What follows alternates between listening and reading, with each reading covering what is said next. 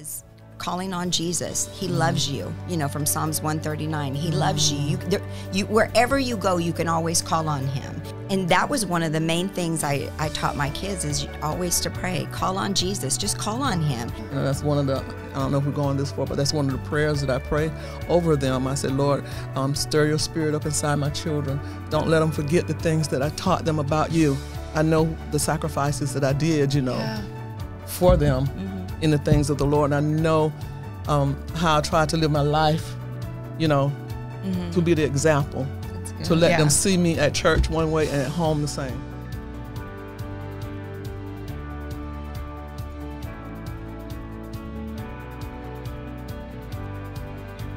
Hey, and welcome to Winning Conversations. We are so glad you are here. Today is a very fun episode.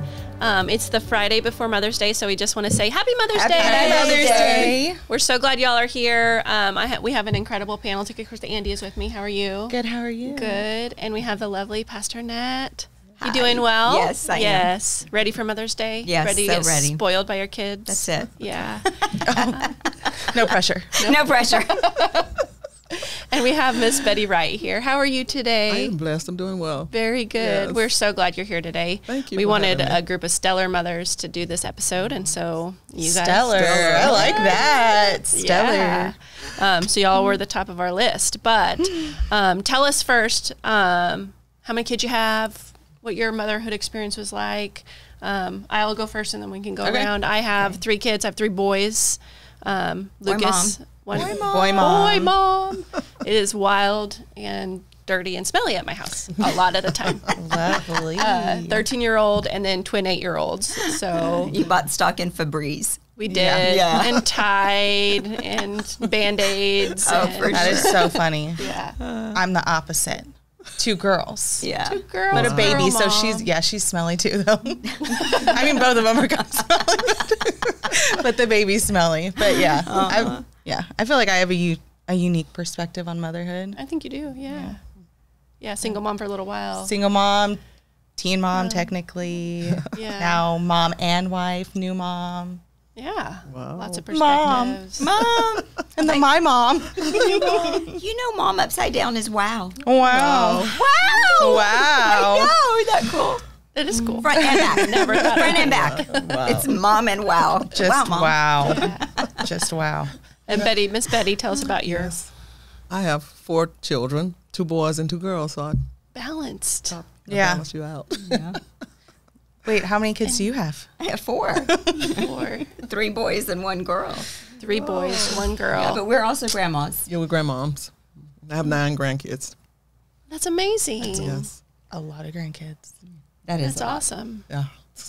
It's different with grandkids, isn't it? It's different. You want to mother them. You want to help your children out because we think that they don't know what they're doing. We're not saying it, but that's somewhere inside. Yeah, you don't know how to do this. And their response is, they're alive, aren't they? Yeah. They're Yeah, here. but also They're you get fine. to send them home at the end of the day. Oh, yeah. Praise the So Lord you get for to that. spoil them, give them candy, and then send them home Send them on to your their way. kids. We jump on the bed and eat marshmallows and then go home to their parents. Yeah. Yeah. Thanks Do this at home. so much. Thanks so This much. is a rule at Grammy's house. Yeah. Not at Mom and Dad's house. Yeah, it's definitely way different. Yeah. Well, spent a little bit of time talking to lots of moms in our world, and just kind of fielded what their thoughts on motherhood were, what questions they have. And so some of these questions just came from a variety of people who are trying to walk it out and do motherhood well. And the first one was really just about preparing to be a mother, which I know you had the most recent experience with that. Yeah. How old is Lily? Lily is almost 5 months. So she's just baby. So She's little. yeah.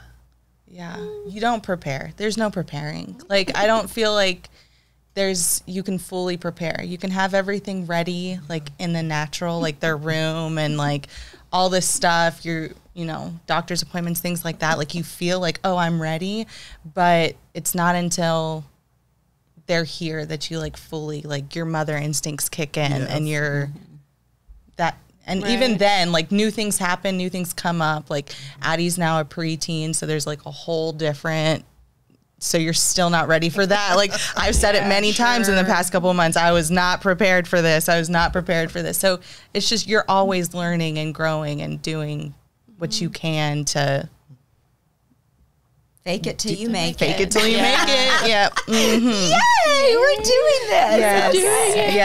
Yeah. But if Ready I or would, not, here I they would go. just say for any like woman who's wanting to be a mother or about to like expecting or anything, you know, you're never going to feel fully prepared for it or ready for it. Like, don't have that expectation. Right. Did you guys feel ready? I didn't feel ready. I mean, we believe God, and we had a little bit of a journey getting to having kids. But I, you know, you think you're ready. You think you prayed all the prayers. Like, did y'all feel that tension? I didn't, because I was 21 when I had my first child and young married. So I just felt that mother instinct just to take care of this baby, you know, just take care of this child. But again, I wasn't prepared either for all the other stuff that came along after they get here. You know, you're like, where's that in the book? I know. Right. What page was that on? You know, I don't see it. Didn't see it. Yeah. So That is hilarious. We had to go by ear. Yeah. You know, and just make sure that they were taken care of. There's trial and error with each kid. Absolutely. Yeah, you feel bad for your first child because it's like, we've never been here before. Right. You know, you haven't and I haven't. Both of us, we're learning together. So, I'm very thankful for family. I'm thankful for watching my aunts and watching my mom and watching my grandma. And so that helps. I believe that's one way I think I was prepared, was I relied on that. I relied on how did mom do it, or how, or calling mom, you know, or grandma. How did grandma do it? What would she do? You know, and I come from an Hispanic heritage, so we had different ideas on how to do things. Yes. It's like old wives' tales. It's like, you're going to rub what on his belly and make him feel better? I'm like, are you making a Caesar salad? Oh What? my gosh. No, A it's little bit true. of oil, a little bit of, you know, and some garlic maybe, and some salt. We're like, are we making a salad on his belly? Don't try this at home. Don't try this at home. Don't try this but at you know home. what? It actually worked. And we're back, you know, we're back in the room going, I think it was just the rubbing, that the warmness of the oil. No, it maybe. was for sure the garlic. I don't know. But it was fun. I mean, you trust God, you pray a lot. Yeah, for sure. For sure. Well, your third came out perfect. So. Just kidding. You had a lot of experience by then. Yeah. Actually, the boys raised her. By the third one, you're like, it's just what's one more, right? Yeah, It's what's explains one so more? much. The boys just raised her. Yeah. Explains so much. One of the questions that we had, or just a kind of an overall thought process of balancing it all. You know, we talk about our plates getting really full as mothers. We're wives, we're moms. Some of us have jobs, some of us have ministries, our personal walk with the Lord. What was it? What were some things you did that helped you balance all of those areas? How did you put the first things first, so to speak?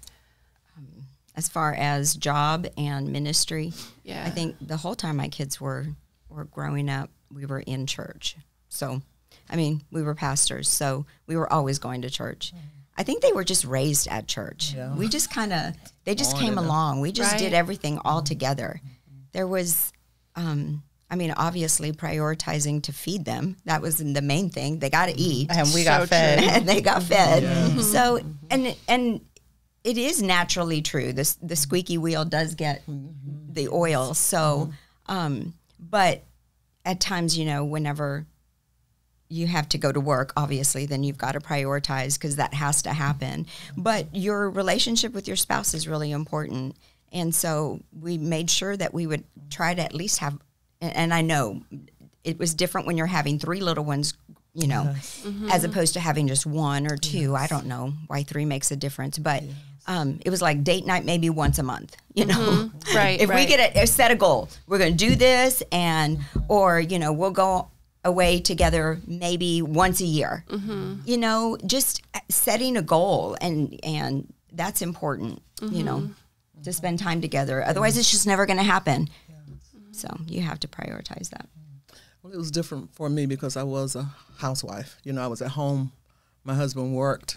A lot of times he worked out of the state. You know, he was in construction, so it was just me and the kids.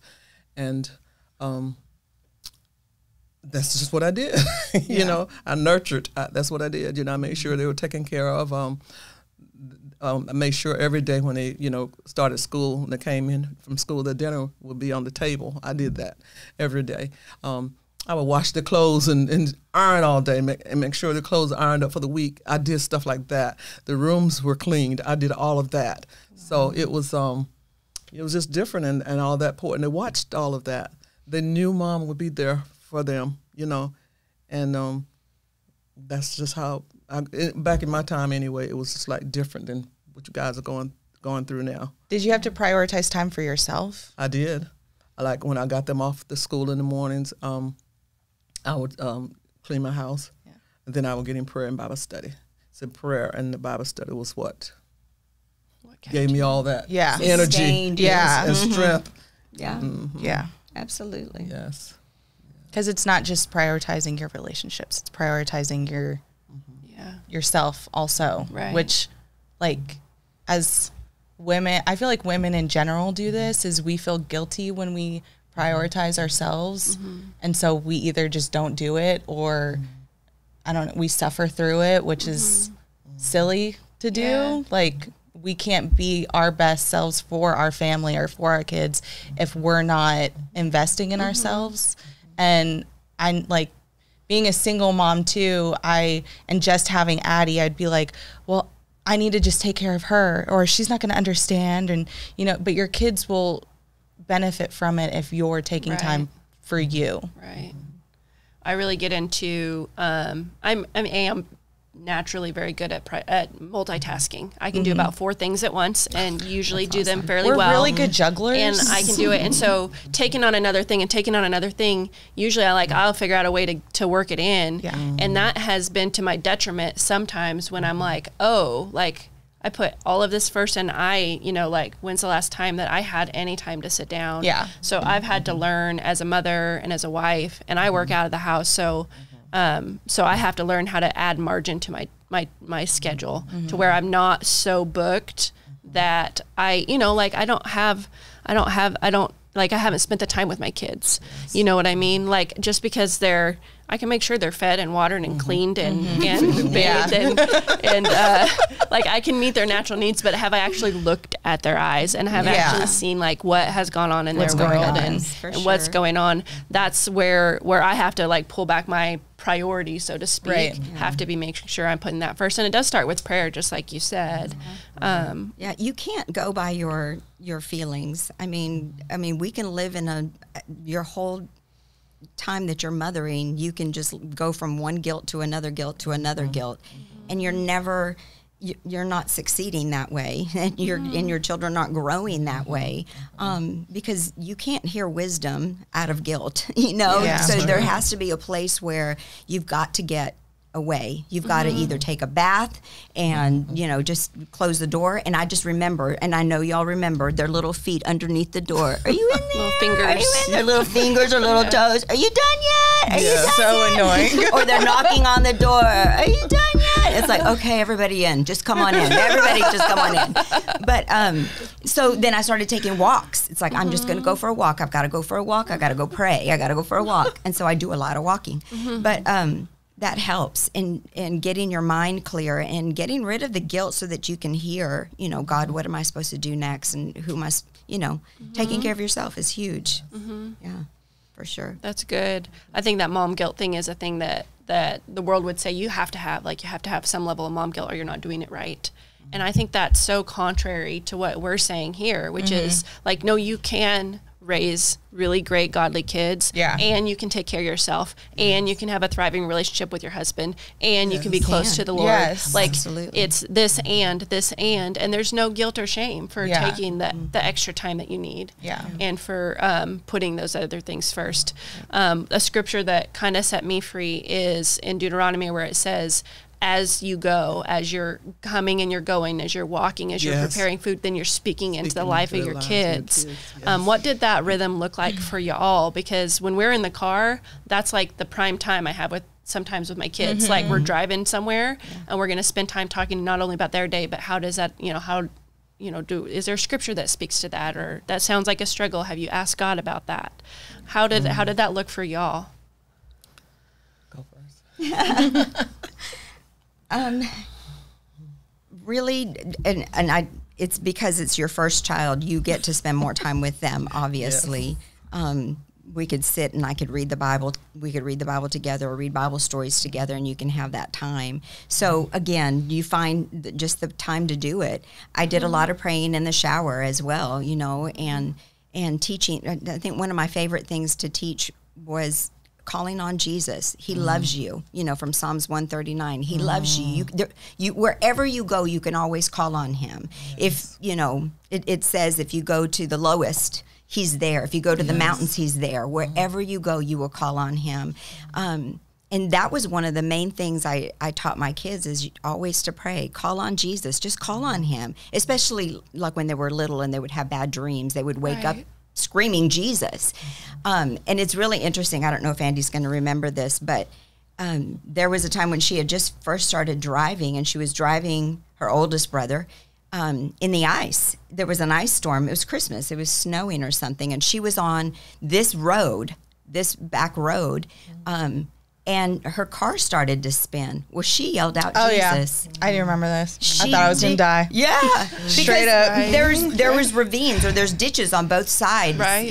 It's different now than it was back then, but she was spinning. And Corey was the one that told us about it. He said she yelled Jesus, and that car just straightened up and kept going. And I thought, yes, thank you, Lord.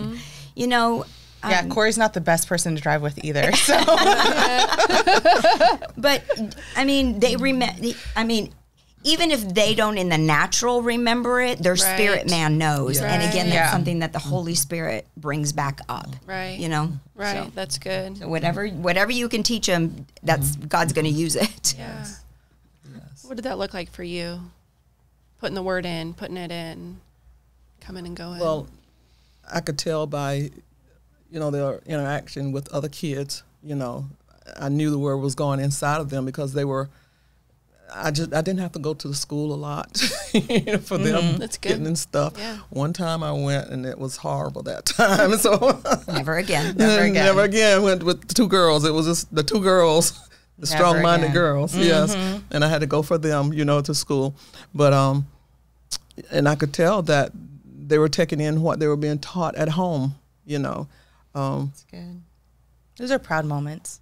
Yeah. Yes, it is, and I don't know, that just blessed me because I didn't go through a whole lot of, I just didn't, back in my time, back in my era, I didn't go through a whole lot with them, I just did what was normal. Like she said, I prayed a lot, and I was an intercessor. I remember one time I was praying, and my son, my baby, he was like maybe 7 or 6 or something like that, and he came, he said, Mama, he said, teach me how to read. And I said, I'm reading the Old Testament. It's hard for me to pronounce these words. He said, Mama, I can do it. And he read it. He sounded those words out. He said, Mama, he said, when I grow up, I'm going to be a preacher and a football player. Nice. Because he, that's what he played football. He's not preaching. So that part is going to come because I believe the word is alive inside of him. Yeah. That's one of the, I don't know if we're going this far, but that's one of the prayers that I pray over them. I say, Lord, stir your spirit up inside my children. Don't let them forget the things that I taught them about you. And I also pray, I say, Lord, the people that are in their lives that are pulling them away from you, Lord, remove those people. Bring people into their lives that's going to push them to you. Always. And so, because I know the sacrifices that I did, for them in the things of the Lord. And I know how I try to live my life, you know, to be the example. That's good. To let them see me at church one way and at home the same. Yeah. Man, that's And so good. And I believe it's in them. Yeah. I believe it's there. Aw. You know. Yeah. That's I know a lot of amazing. times we don't have the answers. You know, we talked about calling on God. Like, Right. I'll be asked something and I'm like, I don't know how to answer this. I don't know how to respond. Yeah. Go talk to God for a little bit. Like, Yeah. you know what I mean? Go pray about it and see if you can come up with, Yeah. and you let me know. Like, let me you know what I know. mean? Like, Yeah. you have that, you can always tell them, and that only helps build their relationship with God. Right. And Addie, she'll like say things that are so wise, and I'm like, she's listening. Like, she's, Right. you know, she's getting that. And we've talked about that on the podcast too, how like our kids are so impressive because of what they're hearing, and they're really receptive to things. And so if they're hearing the right things, Right. then they're going to keep that. You know what I mean? Yeah. Yeah. I always trust that word that's put in, whether it's put in through church or through my mouth Yeah. or through somebody else's mouth, is incorruptible. Yeah, So even if I don't see the seed like come to fruition, I know that word is in Right. there. We have a habit in our house when we're driving. I feel like I drive a lot. Same. Perhaps I do. Lord. But if we see an ambulance or a fire truck or a police officer going some way with lights and sirens on, we take a minute and we pray. It's something that, you know, like, oh, it's my turn to pray, and then it's Lucas's turn to pray. And we're just praying over whatever the situation is. And there was one time we came up to an accident had just happened in front of us. It was like a T in a road, and a truck and a hit each other. And as a nurse, you know, oftentimes I'll jump out and do it. And I stopped and I prayed, and I knew what I was supposed to do. And I said, you know, I kept the boys in the car, and I just helped. I didn't do hardly anything. I just called 911, all I did. And I got back in the car, and Lucas was like, you know, asking questions and what happened. And I said, you know, the ambulance is here. It's okay. Everybody's going to be fine. And I said, what was the first thing that I did? And he was like, what do you mean? And I said, the first thing I had to do was pray, because I didn't know what my role was in that. And it was 6 or 8 months later, we see something else happen, and he was like, Mom, we got to pray first. We don't know what to do. And I was like, you're right. You're 100% right. Wow. And I was so blown away that he had remembered Yeah. that. So those are moments that are really great. But then there's other moments like discipline, like tough times when you look at your child and you're not seeing the fruit of that. How did y'all navigate that piece? Or disciplining girls versus boys. Yeah. Oh my goodness. I mean, they're just different. They're They're all all different. different. They're different. So, and their personalities are different, and how they receive, and you think that they didn't receive, and you're Yes. not going to see the fruit of it. Because I Right. did have one child that said, why do you have to pray about everything? Like, really? Like, you really think that God cares about your parking space? And I'm like, Princess yes. parking always. Yes, God does care about but there's other things that are more important. So, you know, somewhere along the line, they change, you know, they're different, they hear different, you're not going to see things. So discipline is different as well, because they are, you know, some of them need more spankings than others, but they're just all different. And what works for one doesn't work for the other, That's you right. know? I mean, there was one that you could just send them to their room away Or look from at them a certain way. Well, yes, there was Yes. one I could just give the look to. The other one I had to correct, and if I put him in his room, that was the worst because he needs to be around people. He's the one that has to be around us, Right. and it's like Right. to tell me to go to my room and leave your presence was just awful. You know, so they're going to be different the way you discipline them, and some of them you can, you know, just restrict them from something, or they're, you know, lose their consequence. You know, their consequence is losing a privilege. Right. Then that's enough. So Yeah. What was it like for you, Betty? Discipline. Discipline. In your day, I mean, you sound like you had some incredible kids, but I'm sure there was some discipline involved. You know, yeah. and that's why they're That's why they're so great. That's good. Yeah. that's so good. Sometimes I Did feel we like hear that. Yeah, that's good. Would- spare the rod. We didn't spare the rod. We, Yeah. you know, that discipline, but they didn't have to have the rod all the time. Yeah. Yeah. You know, so my oldest son, he's a gem. He still is. You know, my oldest son is the calmer of the four. You know, he's I don't know, because he was 6 when the next one came, and so I don't know. Oh, if that, wow. Yeah. So, He was yeah, Yeah. he was an only child on almost. for 6 years. Yes. Yeah. And so yes, ma'am. Okay, Mama. Yes, ma'am. He's like that. He's like that until Very today. polite. Yes, he's like that. I mean, I didn't have to keep telling him things. He tried to get away with a lot of stuff when he was small, but the discipline, straightened him up. He was easy to discipline. Right. The other three, they were the girls in the middle. So they were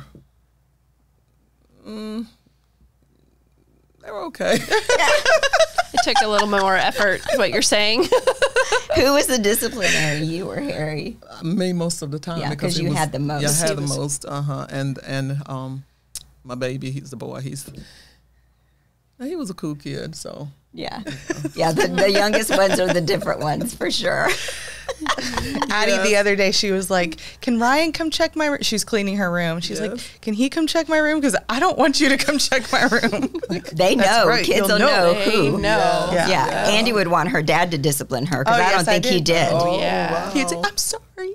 Yeah. I had an uncle that he would be sent by my aunt to the room to go spank him, and he would hit the bed and not them. Oh, for sure. Because he was like, I can't spank my kids. My It dad did would, prove your mom's to making not me. work out Your as well. mom's making me. Yes. But Cry like it's hurting. yeah. Oh my goodness. Oh, that's amazing. Yeah. I feel like when I discipline, there's something different that comes from Ryan's voice than does from mine. So there is some benefit to having both speaking into their lives. But Well, I will say disciplining is important. Like it's It important. is. You can't always be their friend. And I had to learn that, and I didn't learn that until Ryan came along. But you can't always be their friend. You have to correct, because if you don't correct, you're just setting them up for failure. Like right. you have to have some sort of like, not just a discussion, but like, okay, if you did something wrong, there has to be a consequence. Like there has to be a punishment, whether it's cleaning your bathroom, cleaning your sink bowl, you know what I mean? Just whatever it is, there has to be something, because they need that. They need a little, and having girls, they can't just be super soft all the time. Like you have to build them up a little bit more. Like you have to be able to correct them when it's needed. Yeah. I do have to say, consistency is the key to discipline, because your discipline's not going to work if you're not consistent. Yeah. If last time I did it, I didn't get in trouble, but now I'm getting in trouble. So they're going to put kids, they only know how to push the boundary, they push the limit. That's what they're kids. Yeah. They're just kids, And so it's up to us to just always be consistent. And it is a lot of work because you are busy, you're doing stuff. And it's like, oh my gosh, because I'll tell the story. Just say what you need to say. I'll tell the story. Just say what you need to say, she says. Because, it's easy to just not deal with it and just kind of, okay, I'm just not going to deal with it. But you're not teaching them anything. Again, Right. you're setting them up for failure. And I remember taking Andy when she was 3 or 4, because she was under the table again at the restaurant. And so it's like, okay. And it's like looking at your husband, he goes, you take her. I'm like, fine, I'll take her. And so I'm like, every time we sit down to have dinner, I end up having to take you to the bathroom, and you have to get a spanking. Every time I tell you no, I told you to get out from under the table, and I was asked, don't ask. I know that's funny. We ask silly questions whenever we're disciplining. Like, why did you do this? Like, what kind of an answer are you expecting? Right. Well, she gave me an answer, because I said, every time I tell you no, we end up in the bathroom and you end up having a spanking. And she said, well, just don't tell me no. It's that easy. That's what she figured out. So it's like, moms, don't ask those questions, because it's kind of silly. Because don't we ask that? Like, why did you do that? What made you do this? Right. I'm thinking, what kind of an answer are you expecting? If you just don't I'm tell a me kid. no, then we wouldn't be having to do this. And you can have a hot lunch. Well, I got punished because I have my daughter is a product of me. Exactly. So Yeah. Well, and kids do reflect their parents. I mean, it is true. It's a good litmus test to what's coming out of your mouth, right? Yeah. Is what they say back. yeah, those That's comebacks. scripture. I want to say something. Yes, please. It's Proverbs 29:15. It says, the rod and reproof give wisdom, but a child left to himself bringeth his mother to shame. So when you don't discipline them, That's good. It is really good.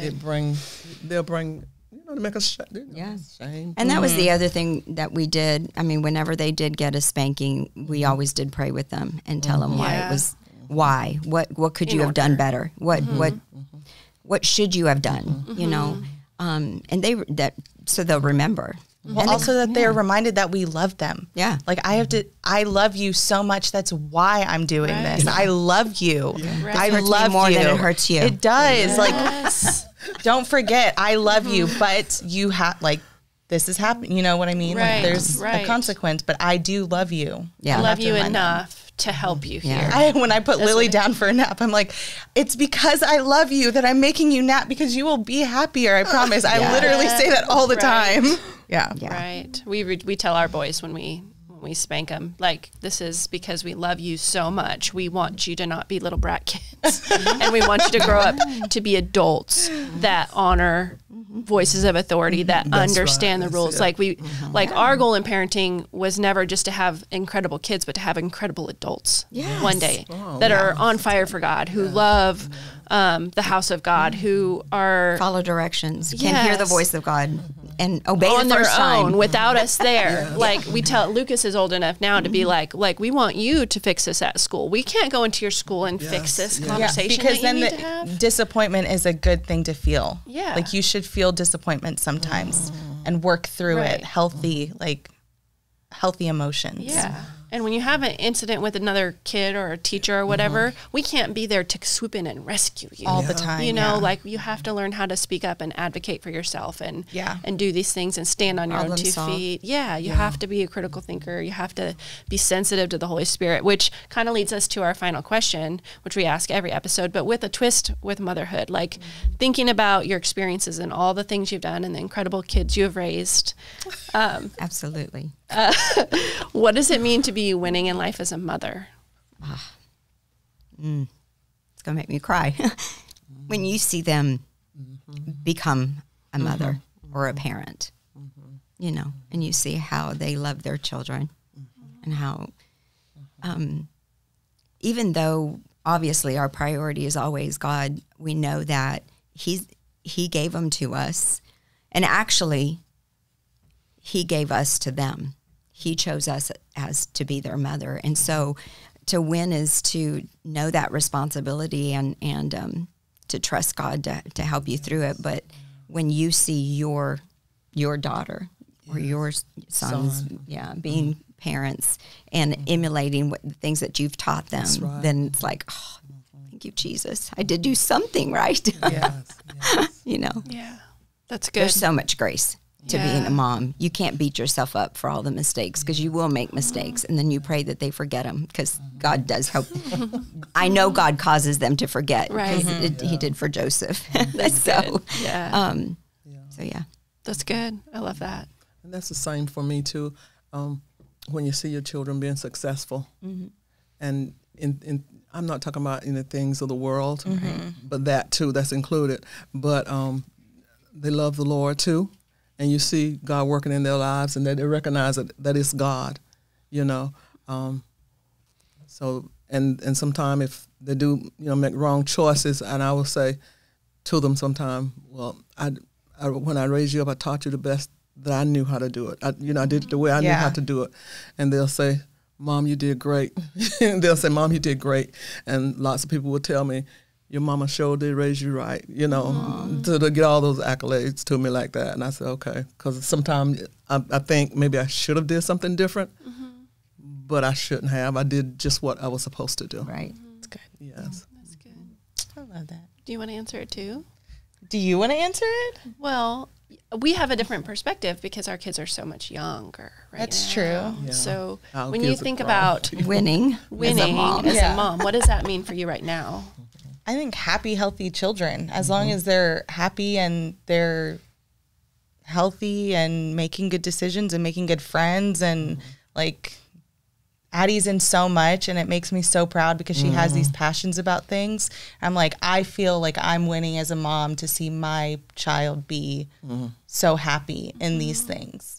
That makes me feel good. That's good. You know what I mean? Yeah. Yeah, like somebody came up to me and was like, she's such a natural. I'm like, I know, that's my girl. You know what I mean? Like, it just makes you feel proud. Right. Yeah. So, yeah, That's good.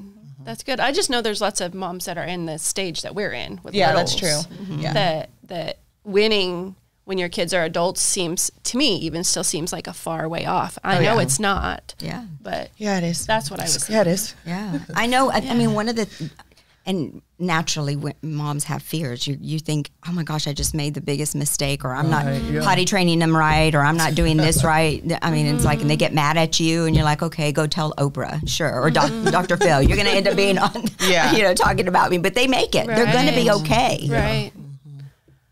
Yeah. Yeah. What about That's you? good. I had put a little bit of thought because I don't know that I can look ahead yet and see my kids as adults. Like, what does it mean that I Oh yeah, I don't even want to think about it. successfully made adult children that do all the, you know what I mean? Yes. And at some point they become accountable for their own actions, Right. right? Yeah. So it's Yeah. not all about like what are, all about that. But I thought about like, if I can be a mother that's sensitive to the Holy Spirit for each of them, that like winning as a mom means really hearing from God for each of them individually. Yeah.